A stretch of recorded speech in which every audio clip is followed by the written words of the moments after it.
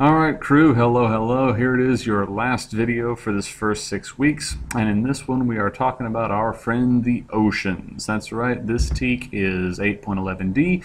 You are to recognize human dependence on ocean systems and explain how human activities such as runoff, artificial reefs, or use of resources have modified these systems. Now, this is what we've been talking about this week, and remember your test is on Friday over this stuff, so this should serve as a very rapid review for you. Alright, first off, the ocean is our friend. We depend on it for just about everything. There's two major systems to worry about. The first one is ocean currents, which serve to move energy around the earth, and then you have ocean food webs, which serve to provide nutrition as well as oxygen and a whole lot of other stuff that we use. As far as our own dependence goes on the oceans, the very first thing we need is, of course, the air. Oxygen.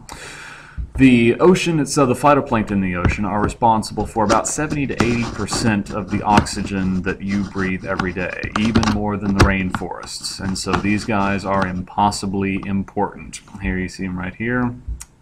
Sunlight comes down. Here's your phytoplankton carrying out photosynthesis just like plants do, except on a much larger scale.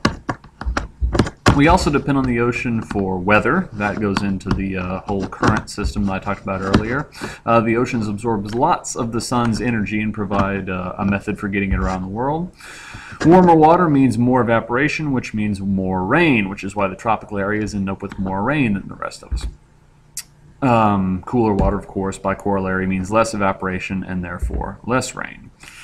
We also depend on the ocean for food. Seafood provides lots and lots of the world's protein. To a lesser extent, we depend on it for transportation and also for recreation. And all these were things we talked about in the journals this week. Now, how can we mess with these systems? First off, overfishing. Not only does it disrupt the food web, it can cause organisms to migrate to other areas, and it can also cause some organisms to be essentially removed from the food chain. It's like they might not go away or go extinct completely, but they could become so few that they're not really eaten by us or by anything else really. We talked about artificial reefs like the Texas Clipper. Now this is one of the good things we do for the ocean. These are the man-made underwater structures like ships or bricks or tires, and they're built with the idea of promoting biodiversity. It's like because when you drop these things down into the ocean, little things come and live on them. The last one is runoff and pollution. And remember, there's two kinds of runoff.